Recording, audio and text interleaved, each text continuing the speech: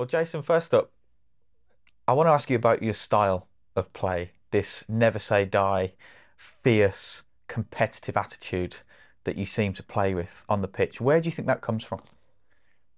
Uh, yeah, I don't know. I think it's just probably brought up like the way I was brought up, just to try and work hard and try and help my teammates. That's just always the way I've been. Probably a bit mad, like, do you know what I mean? But I just probably enjoy working hard, and I think I'm a player where for me to impact games, I need to show that level of aggression and yeah, enthusiasm. I think because that's a large part of my game.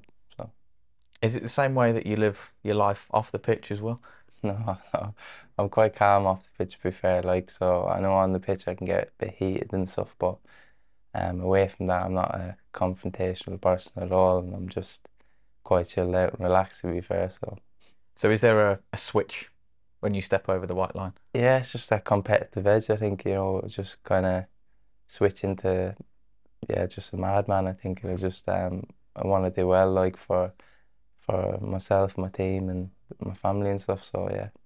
How much does winning and losing mean to you, and how much does it affect you?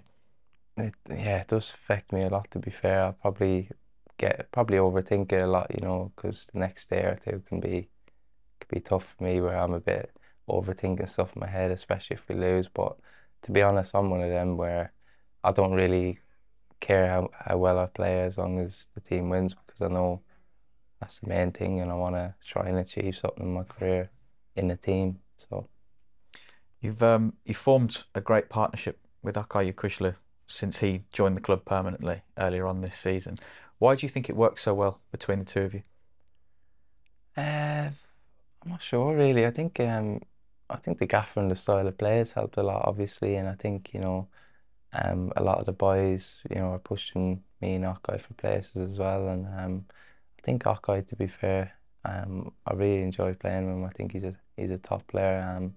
He's got some amazing attributes. I think he could be a bit of the calm head in there when I'm sort of sprinting around and chasing people down. I think it just rubs off well. I think he stays in there controlling the middle and I'm sort of free to kind of run riot, I suppose, and just get about the pitch. So So you'd say that his style of football and the player that he is allows you to flourish in that all action midfield role that you like to have.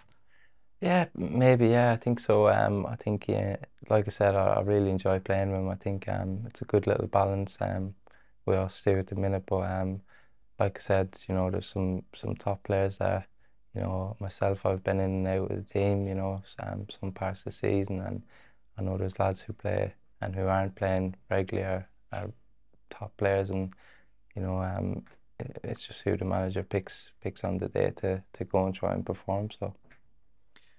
In your words, Jason, what are the biggest differences between your game now and your game when you first signed for us? Confidence, probably, I'd say, yeah. I'll just probably put it down to confidence, maybe. That's probably the only thing I would say, really, because I always felt, I was good enough and I had it in me. And listen, it helps when the teams win. I think everyone plays well. So, um, yeah, but probably confidence for myself, I would say. On a personal level, what is it in particular that has brought on more confidence in you?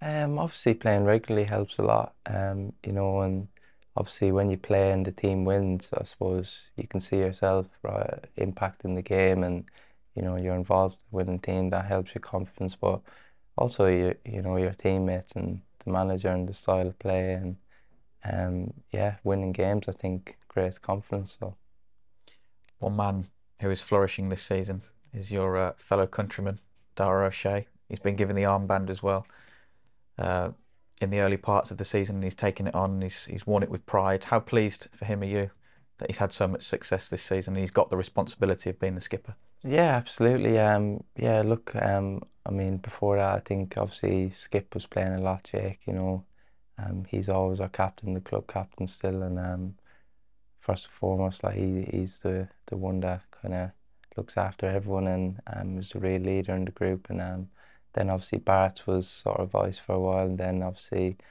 Doss has taken that on now, and he's captain us most weeks, and every week for the last however long, and he's done absolutely brilliant, to be fair. And you can see he's grown into it more and more, and I can see him getting more confident and becoming more of a natural leader as well. So yeah, I'm delighted for him, and obviously hopefully we can keep winning games, and yeah, he's done great so far. So Is it nice having a fellow fella from the Emerald Isles being your captain? yeah, it is. Yeah, no, it is good. Try to stay close to him. So no, it's good. He deserves it. He works extremely hard, and I think the boys can see that, and I think he automatically sort of has respect from the teammates because they can see, every day he works really hard. So When you think about how much you've improved from the day that you signed to being sat here now, Jayson, how much do you think that you can still improve, and how much more of a better player do you think you can turn into? yeah, I still think I still feel like I've got like a lot more in me, to be honest. I do. I generally feel that. I feel like I've been happy as of late with the performances, with certain performances, but I still feel like I've got a lot more in me, and I think I'm at the right place at the minute. The way things are going, I think I've got the right coaching staff here and the manager to allow me to improve because every day I feel like I'm learning here, at the moment, especially under this manager and the coaching staff. So I think I'll only get better. Yeah. It's been an incredible turnaround this season from relegation candidates to playoff hopefuls. What's the most impressive thing about this West Bromwich Albion team at the moment? Definitely probably the togetherness, I would say. We've developed a real strong bond within that dressing room now, and I think you can see that on the pitch. All the lads, the boys who are coming on are running their socks off. They're battling for every ball, and I think we'll need everyone. We've seen it this season where lads have come off the bench and made massive impact. So, we're going to need everyone, and I think that just shows, the sort of character and the mentality in the dressing room where we have lads on the bench and they're not sulking, they're coming on, and they're really making an impact on the game. So Local rivals, Birmingham City, on Friday. It's a fiery derby. Your style, does that suit derbies, the full-blooded encounters? Do you think that brings out the best in you? I hope so, yeah. Well, yeah, I can only hope so. Obviously, I know it means a lot to the fans, and it'll mean a lot to us in there to get a local victory. So yeah, we're really looking forward to it, and obviously we need to keep doing what we're doing and keep playing the way we're playing. There's no need to change for a derby, just maybe that little extra 5% inside us.